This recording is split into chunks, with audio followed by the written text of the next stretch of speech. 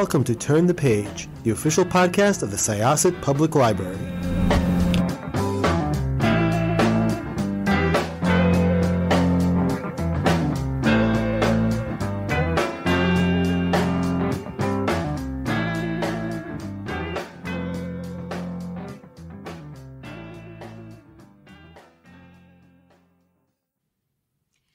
Hello, this is Jessica, and I am here with Stacy, Brenda Janowitz, and Alyson Richman. And we are going to Turn the Page. First of all, I would like to welcome our guests. Welcome back. Welcome back. Welcome Thank back. you. And before we get started, I just wanted to give the audience a little overview, or a bio, if you will, about both of our guests. Brenda Janowitz is the author of 5 novels, and she is also the books correspondent for Pop Sugar. Her 6th novel, The Grace Kelly Dress, will be published by HarperCollins Graydon House in March 2020, and Alyson Richman is the #1 international best-selling author of 7 novels, including The Velvet Hours, The Garden of Letters, and The Lost Wife. She's also a graduate of Wellesley College and a former Thomas J. Watson Fellow.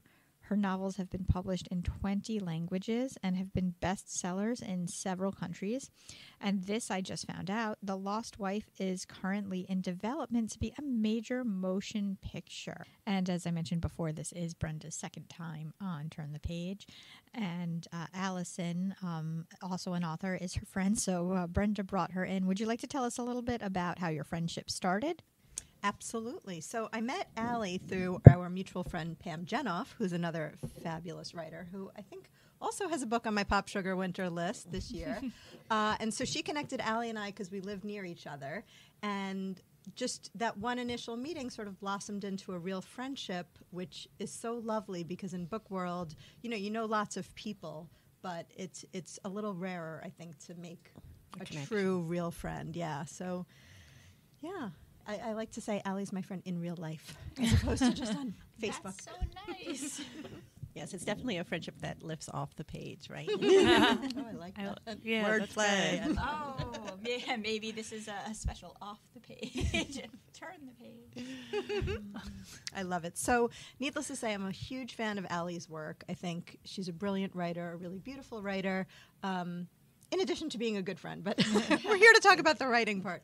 So I was really thrilled when Allie told me about her latest book, and I feel like we talked about it a lot through its inception, and now here we are.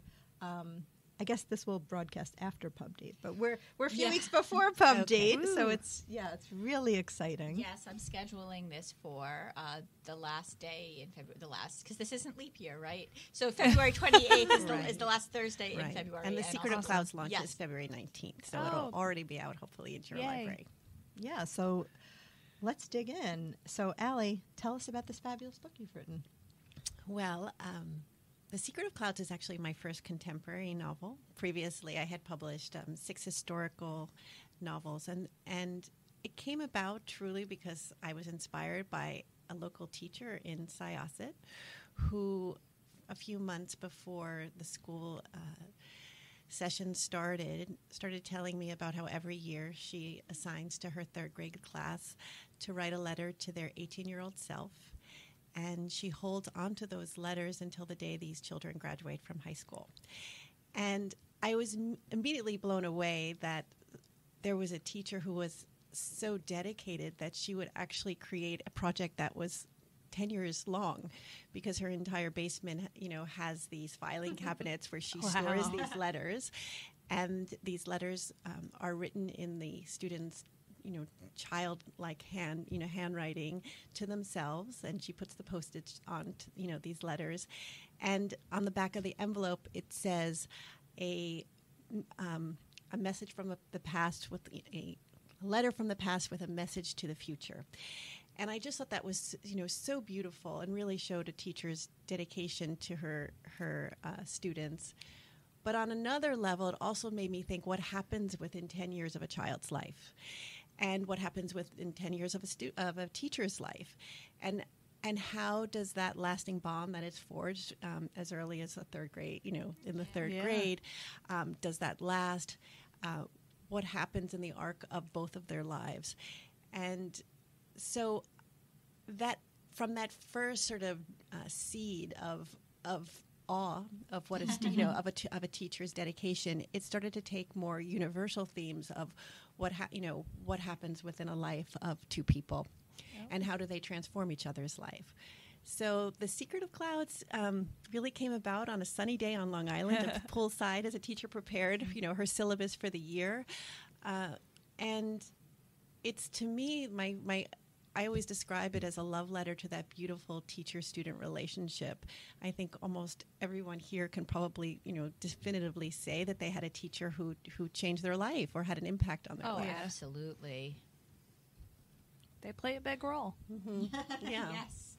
Yeah, I think that's true. I love hearing you talk about the inspiration, because I think it's so interesting how a novel sort of comes to life. And I think, I'm sure you agree, a lot of times when we're speaking about our books, the question we're most asked is, how did you get this idea? Mm-hmm. And for me, ideas are sort of everywhere. And it's like, what doesn't inspire me? But the bigger question is, what actually makes a book? So can you talk a little about how you took this little germ of an idea and turned it into a novel? Right. So it's true. So I always say inspiration hits you in the most unlikely of places. My book, The Lost Wife, part of the inspiration took place in a hair salon overhearing a story. Another time I got an idea at a cocktail party.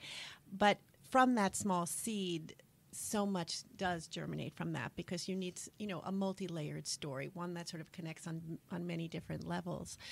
So from that small part, I started to also think about how I can weave in history into this book, even though I knew it would be a contemporary novel. I didn't want to ignore that I come from a historical background in writing. And so for my readers who have enjoyed me in the past, I wanted to make sure there was still some sort of thread that was woven through the book where they felt that they were learning something that they didn't know.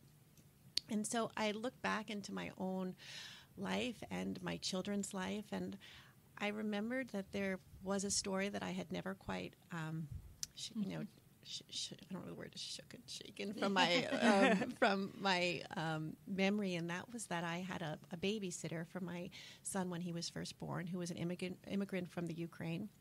I'm not supposed to say the Ukraine.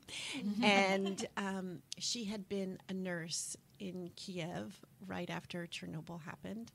And she had told me about how for many years after that fact, children were born with very rare heart defects, sometimes childhood cancers, and that it was particularly painful because they had no idea when the nuclear accident occurred that there was radiation in their environment, that the Soviet Union kept it a secret for over 3 days. It wasn't until Sweden saw on their satellites that there was, some sort of new cloud going. Yes, I remember reading about that. Okay.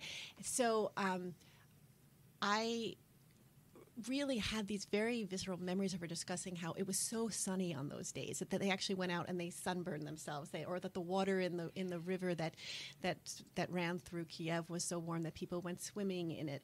And so I wanted to create a child that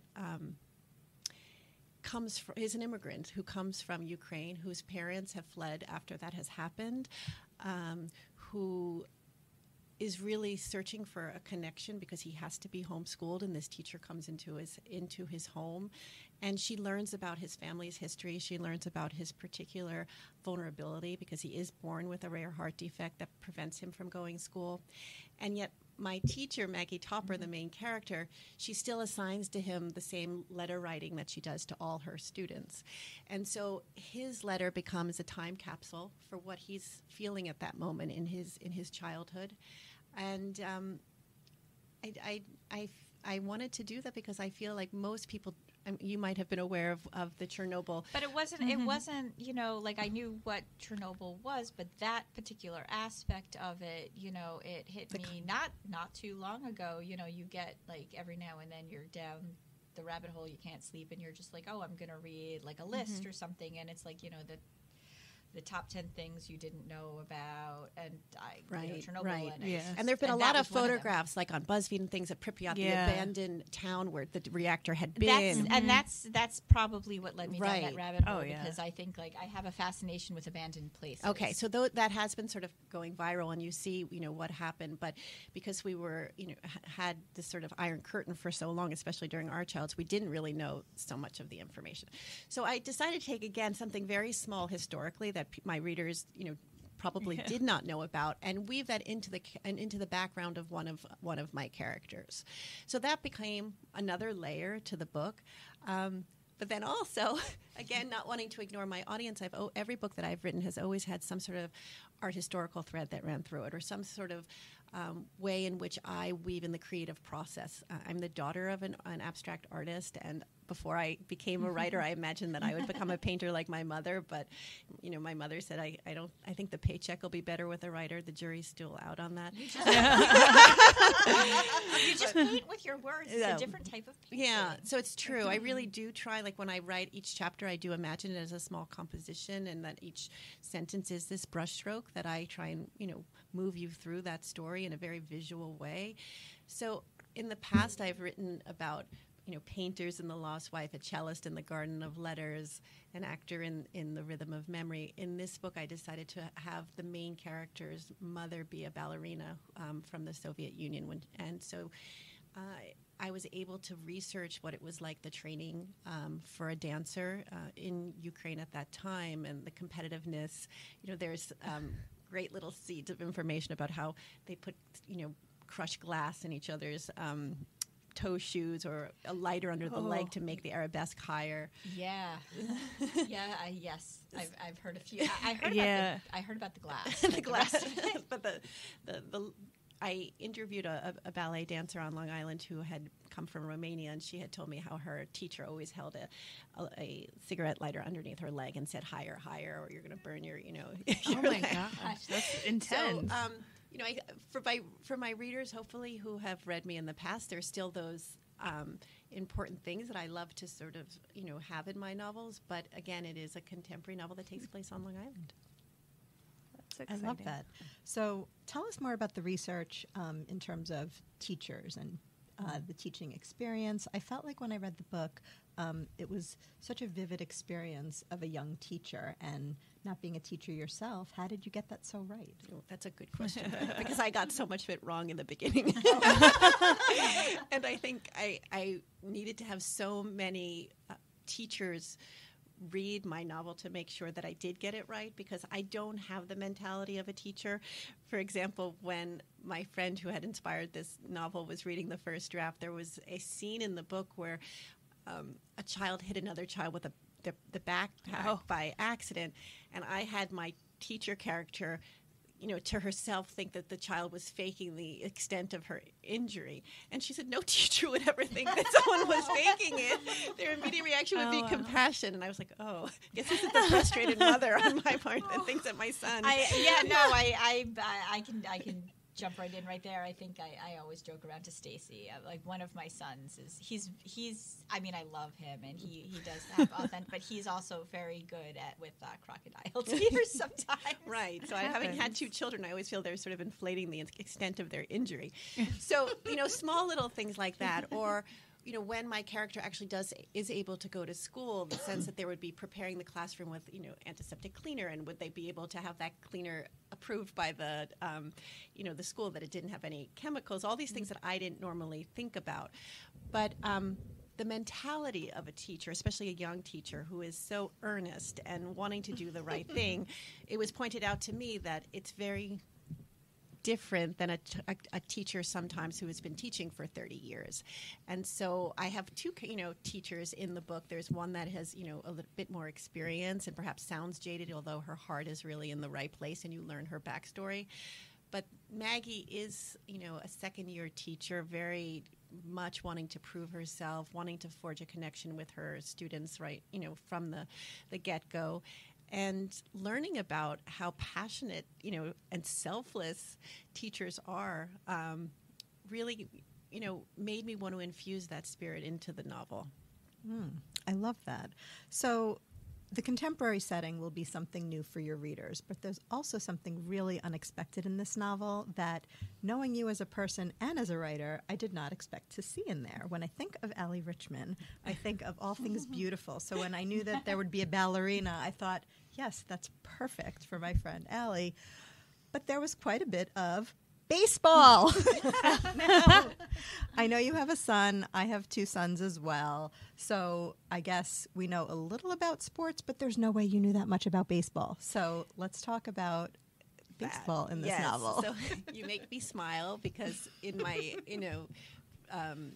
my publisher did a Q&A to go with my press release with this book, and one of the questions was, what was the most difficult part of the research of The Secret of Clouds? And I said, this is going to surprise everyone, but it was baseball.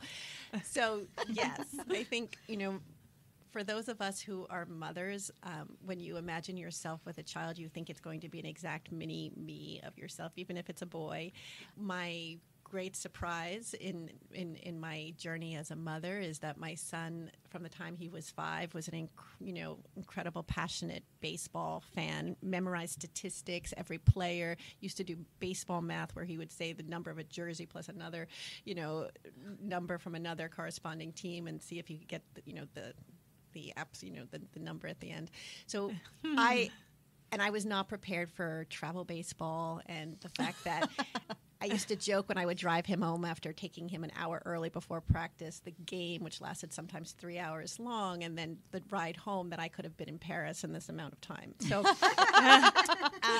see, that's the Allie I know. Yes. And my son, from his perspective, would say, "Why do you, take a picnic basket and a big hat and read until I'm up at bat and not look at my other friends playing?" And I would have to say, well, I don't really understand the game, Zachary, and I want to get the reading done. So the Allie that you are painting of not being drawn to baseball or wanting to put it in a book is 100% accurate. But this is a book that takes place on Long Island against the backdrop of the Subway Series of the Mets and the Yankees playing. Yes. Absolutely. And a little boy. And the little boy wasn't going to, in this case, be drawn to the ballet world of his mother or, another artistic world, as much as I wanted him to be. And that would be much easier for me. And you know what? Sometimes that does happen. That does happen, of course. But Absolutely. not. But in this case, but your characters tell you who they are. Yes. And in this case, because this boy, for the most part, is not able to go to school and to interact with other children, baseball becomes a lifeline to him. And to see that, and to connect with his father. His father also wanting to, to connect with American life and culture, baseball becomes that connection too.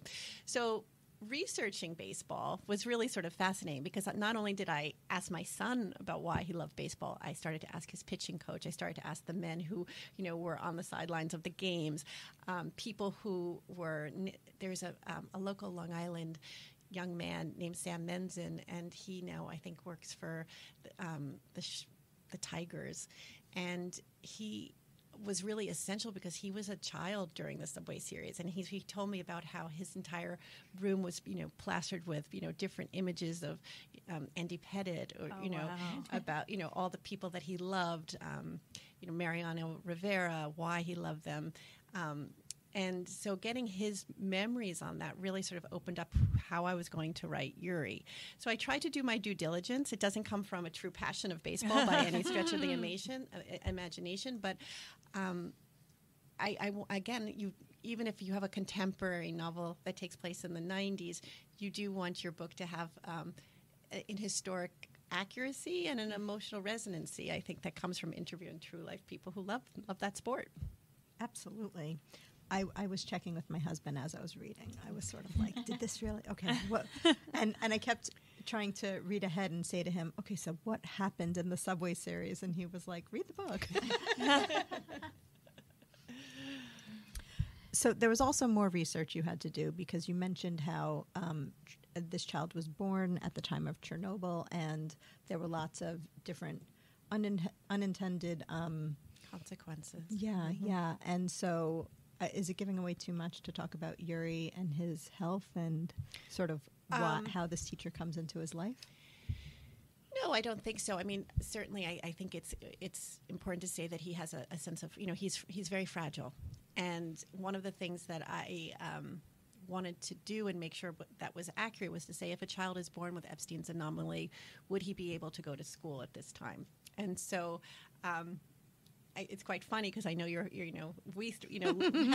as our friendship blossomed, I learned that your husband is a pediatric cardiologist, and I had already spoken to when I mentioned the pediatric cardiologist that had helped me with my research, it ended up being one of his partners. Mm-hmm. So when I spoke to Dr. Lovchak, what he had said to me is that it was completely plausible, and that, it would have been a concern. He certainly could have gone to school, but he certainly, if there had been reason for concern, it made sense. So I did create this almost cocoon-like shelter that he's living in with his family, because they are new immigrants. They haven't completely assimilated into American life. And it was, I don't want to say it was easy to put myself in Yuri's mother's shoes, but being a mother and worrying, and what that intensity of worrying would have been if you knew your son was born with a rare heart defect. I wanted to make that very intense in the book.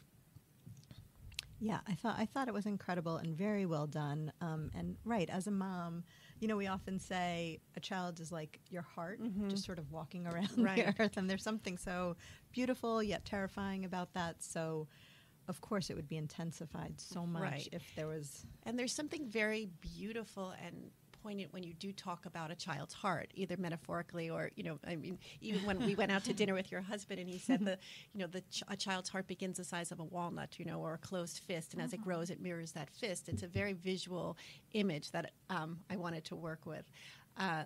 Also, the sense when you do hold your child for the first time and you hear their heartbeat against yours, and knowing how essential that heartbeat is for life, that gave it this sense of poignancy that this child is born with this fragile heart. So I don't know if any of you have read The Art of Hearing Heartbeats. It's a beautiful novel by Jan Philip Sendeker. I haven't, but Okay. I know it's everyone loves it. It's beautiful, and I had the privilege of spending some time in Norway with him this May for a book festival, and he talked about how that title came about because as he was holding his son against his chest, as a toddler, his father, the child heard his heartbeat and asked him about, he didn't say the art of hearing heartbeats, but what is that sound? Yeah. And he thought about this beauty, and this rhythm that his son was hearing from his own chest beating. So it's something very beautiful as a writer, I think, to work with this sense of the human heart. I love that. So now's the part where I ask you, can you tell us what you're working on next? Sure. Am I allowed? Yes, absolutely. So I'm working on a novel now called The Rivers of Grace that actually also was inspired by a true Long Island story. So it seems like there's a lot of inspiration, as you mentioned, all around us. We just have to open our ears. Homegrown inspiration. Yeah. It's about a young Vietnamese refugee boy who comes over to the United States in the 80s, and how his life intersects with a woman who is an Irish immigrant on the South Shore of Long Island. So I took that small seed and I opened it up too, because I wanted to create more layers. And so I also have a Vietnam veteran in the book, and how all three of these lives intersect and help, I don't want to say cause a sense, but help inspire a sense of healing between all three characters, because they are suffering from certain hauntings in their past. That sounds amazing. First of all, I love it. So I know we've talked about this before. So what you're really known for, your books in the past have been sort of, let's call it broadly, World War II novels. And with The Secret of Clouds, we're talking about Chernobyl. But now you're moving to a Vietnam vet, the Vietnam War. And that's something Kristen Hanna did. First, she did The Nightingale, which is a World War II story. And then she did The Great Alone, which had a Vietnam vet in it. And we talked a little, can you talk a little about World War II? And Vietnam. And so interesting. So when I started, researching this book, I didn't know that Kristen Hanna was writing a Vietnam book. So I can't say it came about from that. And I think you were at my book review event with Jenna Blum when someone in the audience asked both of us, did we ever think of doing something with the Vietnam War. And I was sort of blown away because I said, actually, that is what I'm working on now. And I think it is a natural progression from World War II, which when I wrote The Lost Wife, which was my first World War II book, I started writing that book in 2004. Is that right? My daughter is born in 2006 now. So 2008 came in 2011. So 10 years ago. And one of the things, and that was really before there was this explosion of Holocaust fiction. You had just had Sarah's Key, and Jenna Blum's book, Those Who Save Us, but it wasn't the way it is now, where there's a really super saturation of World War II Holocaust novels. Very popular.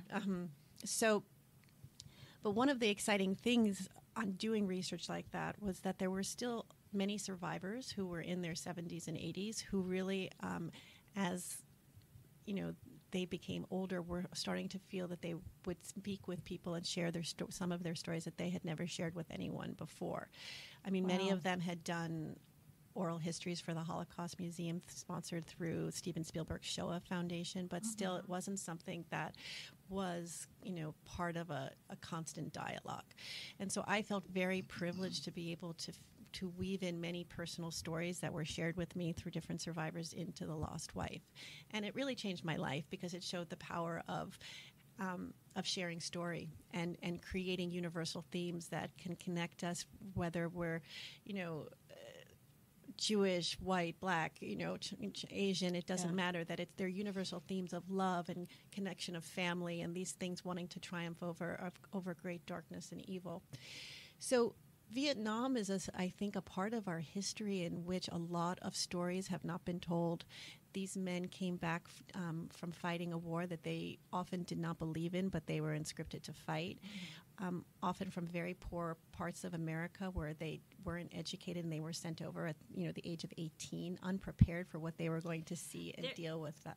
There does, if you don't mind me jumping in, there does seem to be, because my grandfather fought in World War II, and there does seem to be just a very different reaction. Yes. Well, the World War II heroes came back to ticker tape parades, and the Vietnam War veterans came back to terrible things being said to them when they got off the plane. So I really wanted to sort of create a book in which their voice could be heard, and their backstory and what they endured when they came home. And then the contrast with a young Vietnamese refugee boy who also doesn't speak English is fleeing, terrible circumstances to come to America.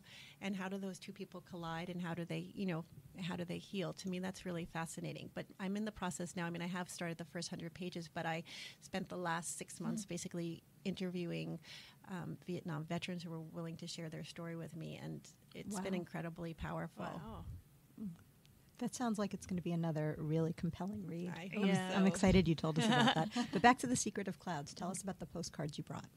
So the publisher actually printed these beautiful postcards with the cover on them. I'm going to leave a few at behind it with the Syosset Library. So if they want to leave them at the circulation, come to the Syosset Library. I love it.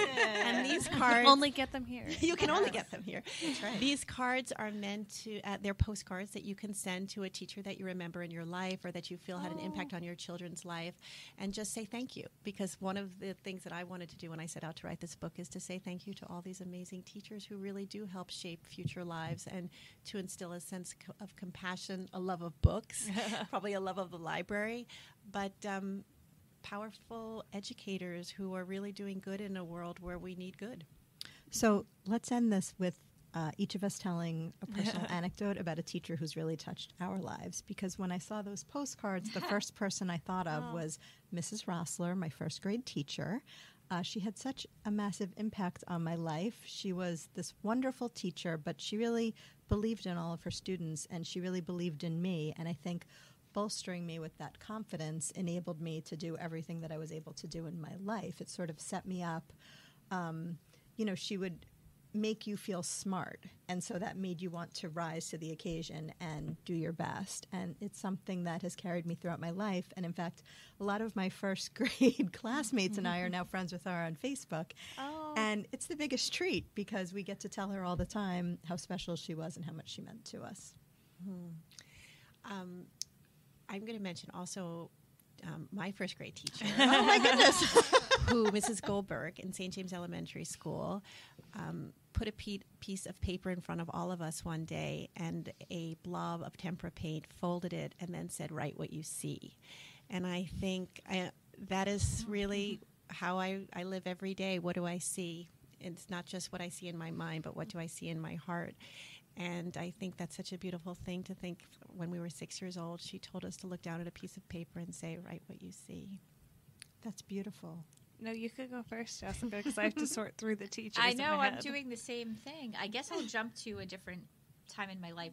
I did cite him once in another podcast, but I'll do it again because I had a wonderful professor in college who was my film theory professor. And, I had wonderful, wonderful teachers in elementary school and in high school. And but I think he just had such a unique approach to everything. And, no matter if his class was at 9 a.m. or you always wanted to be there. His name was Harris Ross, and he passed away recently. I know. So sorry. It was surreal in its own way. Of course. Yeah, he was just such a wonderful man whose warmth and humor radiated through everything he did.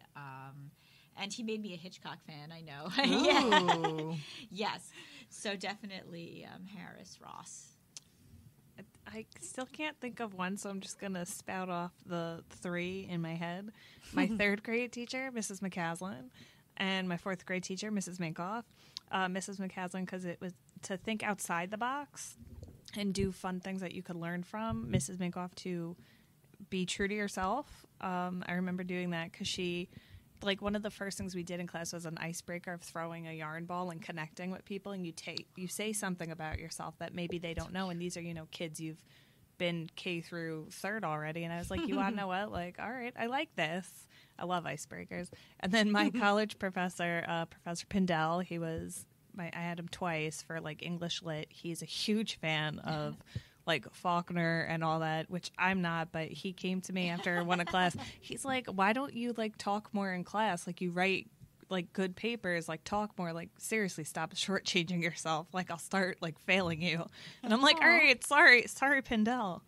And it was just, don't ever shortchange yourself. Be proud of who you are and what you can do. So I like that. Yeah, I think that was another thing with Dr. Ross, because at the time I was really leaning towards film theory, and he became my advisor, and there's always, it's a tough field, and he's like, somebody's got to do it. Why not you? And even though, so I didn't go into that field, it's still part of my background and my, my passion. If you get me talking about film theory, you will not get me to stop, so I'm stopping now. But there really is that sense of, somebody's got to do it. But I think what I'm hearing from everyone, just isn't the outsider at the podcast, is that all three of you have mentioned that these people had belief in you. And so I think what's extraordinary about teachers is that, for the most part, all of us have parents that we, hope believe in us. But who are the first outside people who believe in you? And I think that's universally our teachers. Mm-hmm. And that's why we remember those who did make you feel that you could do anything, that possibility was infinite. And I think that's why we owe them a great thank you. I agree. Thank you. So so thank you very much for coming here. This is Jessica and Stacy, and we are with Brenda Janowitz And Alyson Richman. And we are going to close this chapter of Turn the Page. It's time to close this chapter of Turn the Page. Join us for the next episode.